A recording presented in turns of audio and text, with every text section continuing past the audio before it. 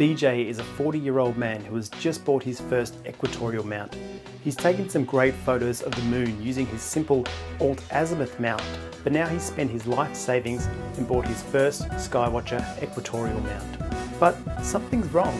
He sets up the mount and the stars keep moving out of frame. All of his images are streaky. His guiding won't work properly. He notices a sharp stabbing pain in his kidneys and he's rushed to the emergency room where we are now. Doctors draw blood and tests show he has acute punctum anemia. Punctum being Latin for pointing, a meaning a lack of, and emia meaning presence in blood. Now, this situation is familiar for all of us astrophotographers. Anyone who has made that transition from an alt-azimuth mount to an equatorial mount, it is the #1 joy killer for all new astronomers.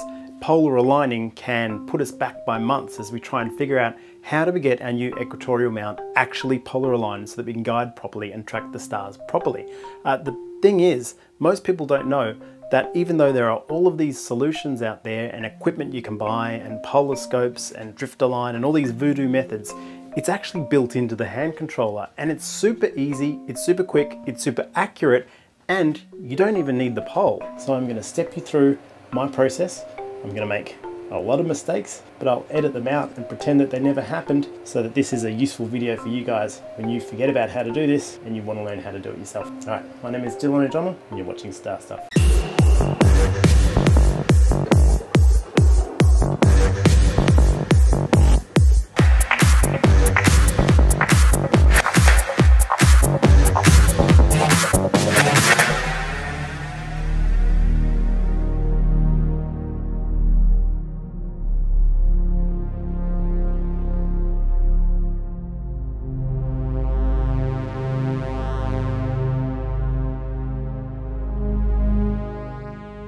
Before you polar align, make sure that whatever you see through your eyepiece or through the camera is exactly what you see through the finder scope.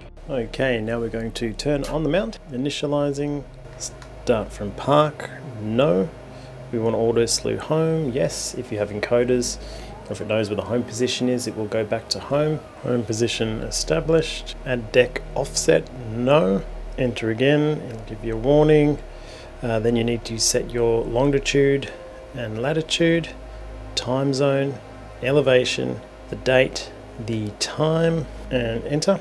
Daylight savings, not right now. Begin alignment, yes. Now you want to do a 3-star alignment if you can. Enter. It's going to pick some stars. If you know that some of these stars are not visible, then just pick one that you know is visible. The telescope will slew around to that star. And at this point the hand controller will be asking you to use the arrow buttons to center in the eyepiece. So we want to find the star and we want to get it onto our screen or eyepiece, reticle, whatever. You'll find with the first star it's probably not there. You can change the rate if the rate is too slow, so I hit rate 8. And you can slow that down as you go, and you want to get these stars centered into the view. Use your finder scope for this, makes it a lot easier.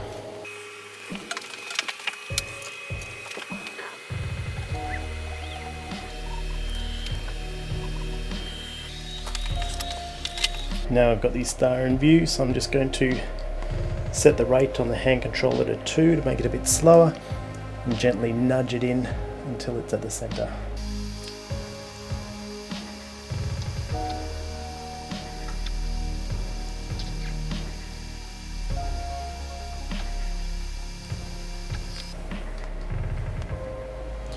Once it's close enough, you can just hit enter on the hand controller.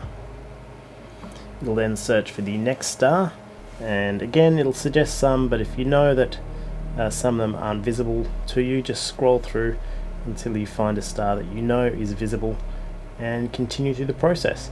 Basically just repeat that alignment for the next couple of stars.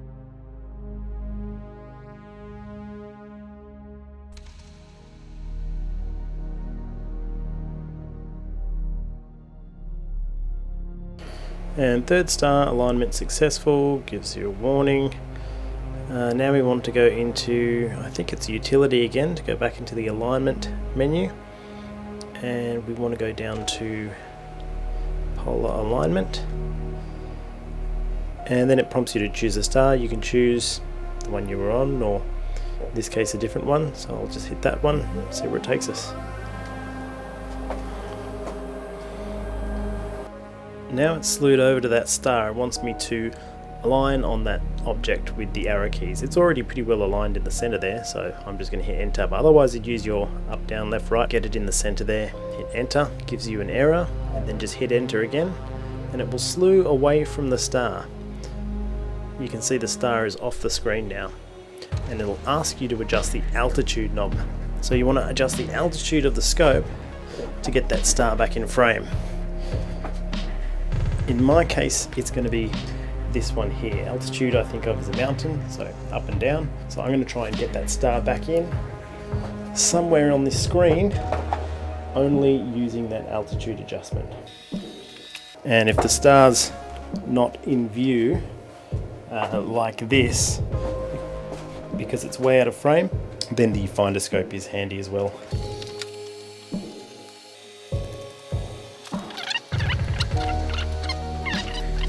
Go. Now that I've done that adjustment, I'll just hit enter. It comes up with the second error and it's slewing again. This time it will want us to adjust on the azimuth bolts. Azimuth are these two bolts here. These are the adjustments that go left and right, sort of parallel to the horizon. Adjust the azimuth knobs only. So I'm going to fiddle with those green knobs now, look through the finder scope and try and get the star back into view there.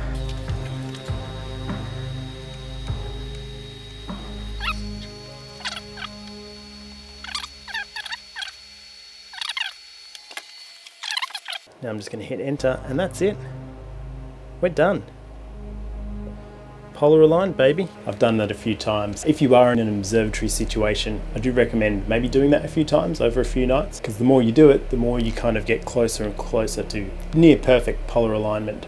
If you're in the field, this is probably good enough just to start guiding, start doing your go-tos.